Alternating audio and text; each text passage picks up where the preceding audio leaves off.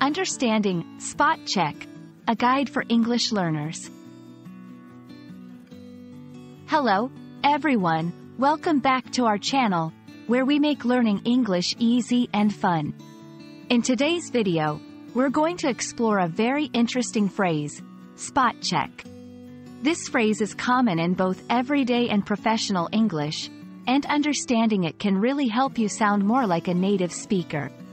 So, let's dive in and find out what it means and how you can use it.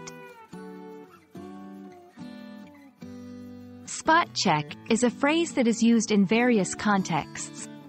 Essentially, it means to check something randomly or without warning.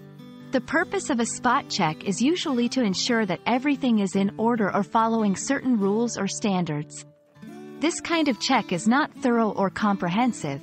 Instead, it's quick and targets only a few items or areas at random. In workplaces, in professional settings, like offices or factories, a manager might do a spot check to ensure employees are following safety protocols. This is a quick check, not a detailed inspection. In education, teachers might perform a spot check on students' homework to quickly see if they're completing it regularly.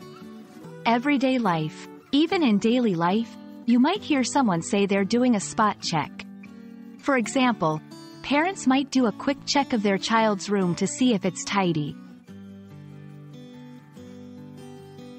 1. The auditor did a spot check of the financial records and found everything in order. 2. I'll do a quick spot check of the guest rooms before our visitors arrive.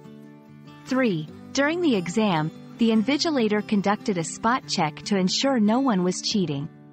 These examples show how versatile the phrase is and how it can be used in different contexts.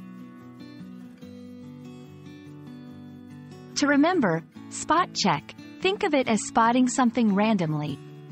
The word spot here is like catching a glimpse of something, and that's exactly what this phrase is about, a quick, random check. I hope this video helps you understand and use the phrase, spot check, confidently in your conversations. Remember, learning a language is all about understanding the little nuances, and phrases like this can really add depth to your English skills. If you found this video helpful, don't forget to like, share, and subscribe for more content like this. Happy learning, and see you in the next video.